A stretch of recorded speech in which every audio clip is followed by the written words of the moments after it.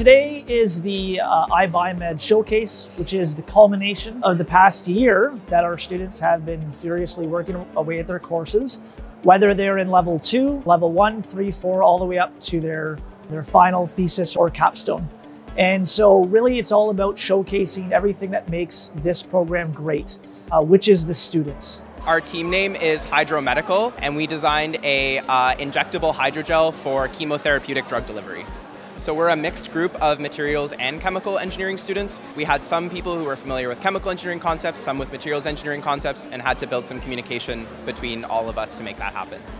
This year in chemical engineering, we learned about optimization as well as big data modeling. And this was something that was very new to all of us. So we had to kind of take that knowledge that we're just learning in class and then apply it pretty quickly. Well, what type of jobs can our alumni or our students have, both as co-ops and just when they graduate? The students that I know that they've worked in biomedical fields or more biomedical side of things, but a lot of students go back into more traditional engineering. So yes, it is a biomedical program, but the skills can be applied so widely because the problem-solving skills and the engineering skills is broadly applicable. And we are all fifth-year HESI students. We've been working on this project for about 2 years now, and it's called the Manipulette. A lot of times when patients are undergoing a surgical procedure or otherwise unable to sort of breathe for themselves, they undergo endotracheal intubation, which is essentially the insertion of a tube into the patient's airway. The physicians cannot always get this bend accurately on the first try, and this can take them multiple attempts, which can increase the adverse events rate. And so we really wanted to address this problem by creating a device that's both flexible and manipulable within the patient's body so that the physician doesn't have to remove the tube. We can essentially improve patient outcomes in that way.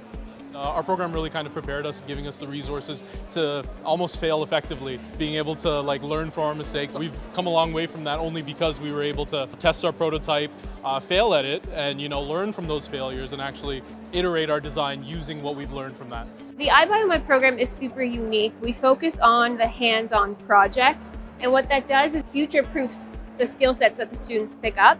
So it's all about teamwork and collaboration and problem solving and skill sets that you can't pick up from a textbook.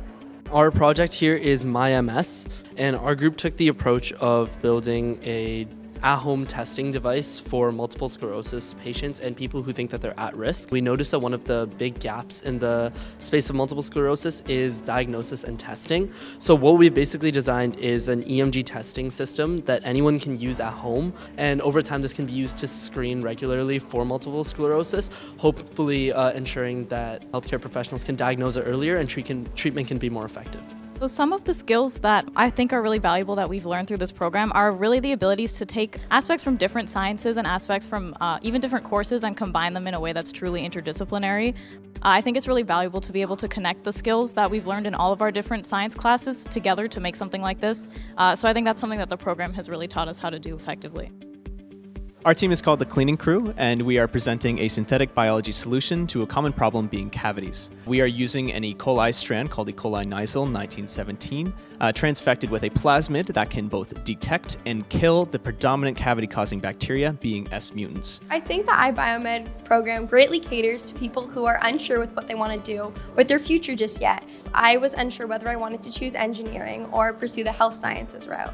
And by choosing iBio, I was able to explore both at the same time, gaining that engineering knowledge, gaining that health sciences knowledge, and using that to combine and pursue a career that is able to integrate both of these seamlessly. The average iBioMed student, the sort of applicant that we really look for, is someone who is hungry for knowledge, who really has a passion for healthcare, is interested in design and engineering, who is excited to learn and who comes to campus every day with that spark of creativity, and is someone who can move between disciplines, who is interested in engineering and business, and really has a passion for creating a difference in people's lives, making meaningful change for consumers, for patients, for physicians, and for people all across the field of healthcare.